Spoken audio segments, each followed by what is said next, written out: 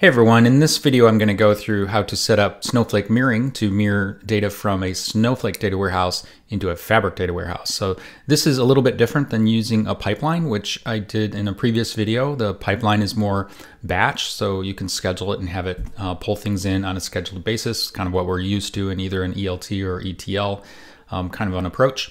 This approach is more database replication. So this uses change data capture. So as every change is applied to Snowflake, that change will be reflected in the in the Fabric Data Warehouse as well.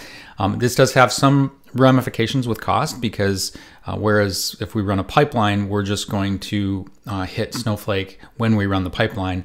With mirroring, we're potentially hitting Snowflake a lot more, or at least making it do more work. So it actually may rack up more charges on the Snowflake side, not so much on the Fabric side, but on the Snowflake side. However, if we want like real-time replication from Snowflake into Fabric, this is definitely the way to go. So let's go ahead and get into it. So I'll go into my Fabric environment.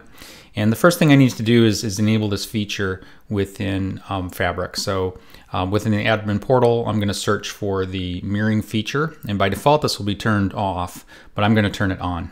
And so I'll just enable this by sliding the button over to the enable side. I'm going to open this up to the entire organization. You can be more restrictive, but this is a test environment, so let's turn it on. And then we see here that this could take 15 minutes to be applied. So I'm going to take a break, at least in the video.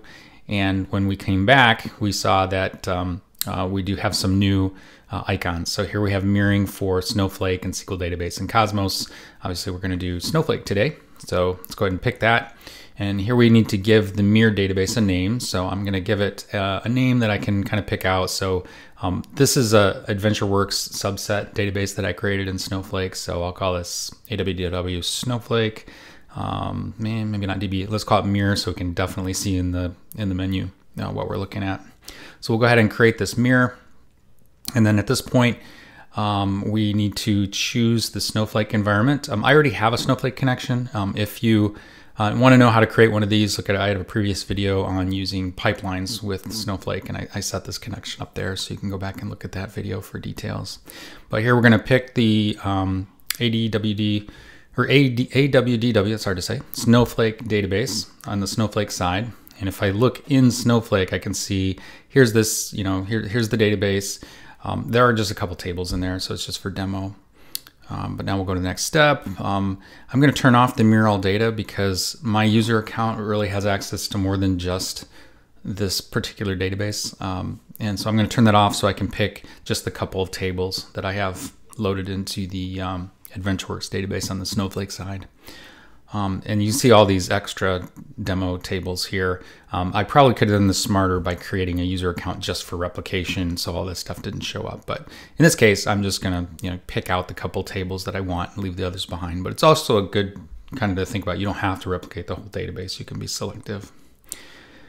And now Fabric's going to go out and interrogate the data and show me some previews. First 10 rows of each of these tables. So I'm just going to confirm that, yeah, this looks pretty good. Yep, that looks right. And the resellers looks right. So now I'll just go ahead and say start the mirror. So at this point, Fabric's going to create a database within the workspace to land the data into, and it's going to set up the background jobs to read from the change data capture from Snowflake as changes are made. So that's what it's doing here. And then once this monitor button lights up, I can click on that and I can kind of see the status. So I could come back here and look at the status of the mirror anytime. I can see here that it is running. After a little bit, the rows replicated. So I've got 702 reseller rows and about 60,000 sales rows. I only put those two tables into the Snowflake side.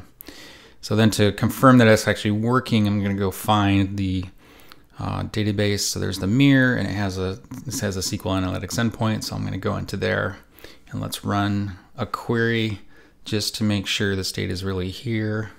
Oh, and there's the resellers, there's the sales. Those are the only two tables that we selected. And I can see that data is there, and there's the sales data. Yep, that's there too. So this all looks good. So what I want to do now is just to show how the data does actually mirror from the other side. So we're going to look at what's in the resellers table right now, and then we'll head over to Snowflake and add more to it and see how long it takes to get here.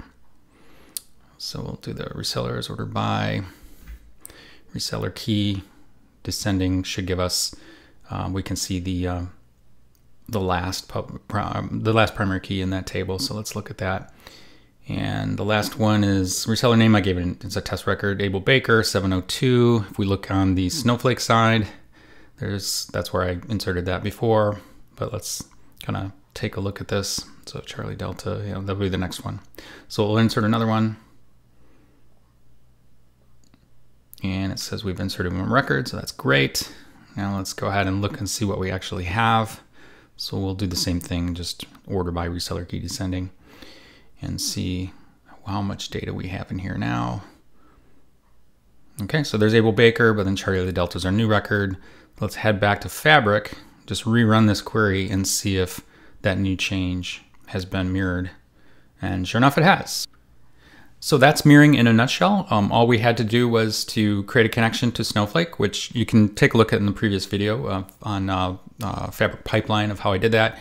Enable the feature within the tenant and set up the mirror database, point to the tables we want to mirror, and go ahead and let it run. Again, this will have some impact on the Snowflake compute, because Snowflake compute, it's going to have to be a little more alive to send updates on a real-time basis. But if our need is to replicate the data in near real time, we could replicate a couple tables and stream data over that way, which would be more real-time than running pipelines on a scheduled basis. So I hope that was helpful and interesting. If not, I hope you at least learned something. I'll see you next time.